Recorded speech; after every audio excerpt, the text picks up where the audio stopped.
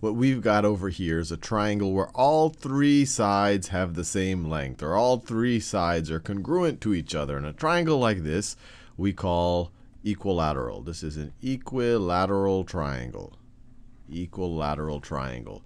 Now what I want to do is prove that if all three sides are the same, then we know that all three angles are going to have the same measure. So let's think how we can do this. Well, first of all, we could just look at, we know that AB is equal to AC. So let's just pretend that we don't even know that this also happens to be equal to BC. And we know for isosceles triangles, if two legs have the same length, then the base angles have the same length. And then, so let's write this down. We know that angle ABC is going to be congruent to angle ACB.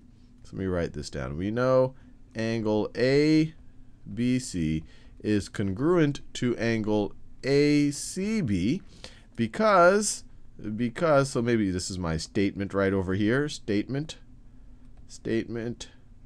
and then we have reason.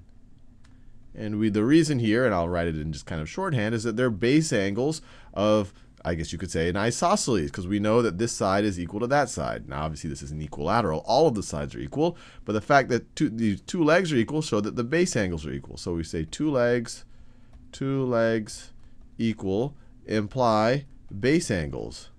Base angles are going to be equal. And that just comes from what we actually did in the last video with isosceles triangles. But we could also view this triangle the other way. We could also say that maybe this angle over here is the vertex angle, and maybe these two are the base angles. Because then you have a situation where this side and this side are congruent to each other, and then that angle and that angle are going to be base angles. So you could say angle CAB is going to be congruent.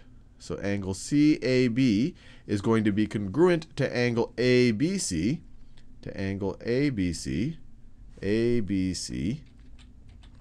ABC, really for the same reason. We're now looking at different legs here and different base angles. This would now be the base in this example. You can imagine turning an isosceles triangle on its side, but it's the exact same logic. So let's just review what I talked about. These two sides are equal, which imply these two base angles are equal.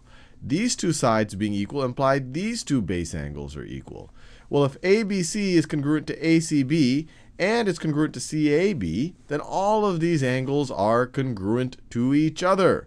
So they are all, so then we get angle ABC is congruent to angle ACB, which is congruent to angle CAB. And that pretty much gives us all of the angles.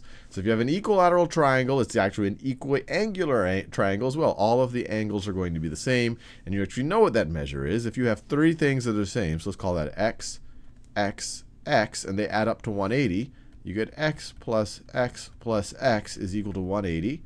Or 3x is equal to 180. Divide both sides by 3. You get x is equal to 60 degrees. So in an equilateral triangle, not only are they all the same angles, but they're all equal to exactly. They're all 60 degree. They are all 60 degree angles. Now let's think about it the other way around. Let's say I have a triangle. Let's say we've got ourselves a triangle where all of the angles are the same. All of the angles. So let's say that's point X, point Y, and point Z, and we know that all the angles are the same. So we know that this angle is congruent to this angle is congruent to that angle.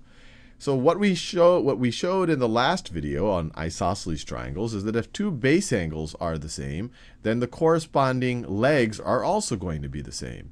So we know, for example, that yx is congruent to yz. We know yx is congruent to yz, and we know that because the base angles are congruent. Base angles congruent. Now we also know that yz, so I'll rewrite yz is congruent to xz. So we also know that yz is congruent to xz. by the same argument. But here we're dealing with different base angles. So now, once again, you can view this as almost an isosceles triangle turned on its side. This was the vertex angle right over here. These are the two base angles. This would be the base now. And we know that because the base angle, these two base angles are congruent. So by the same logic. In this first case, the base angles were this angle and that angle. In the second case, the base angles are that angle and that angle. And actually, let me write it down. The base angles in this first case, let me do that same magenta, are angle x, y, or y, x, z. So this angle y, x, z is congruent to angle y, z, x.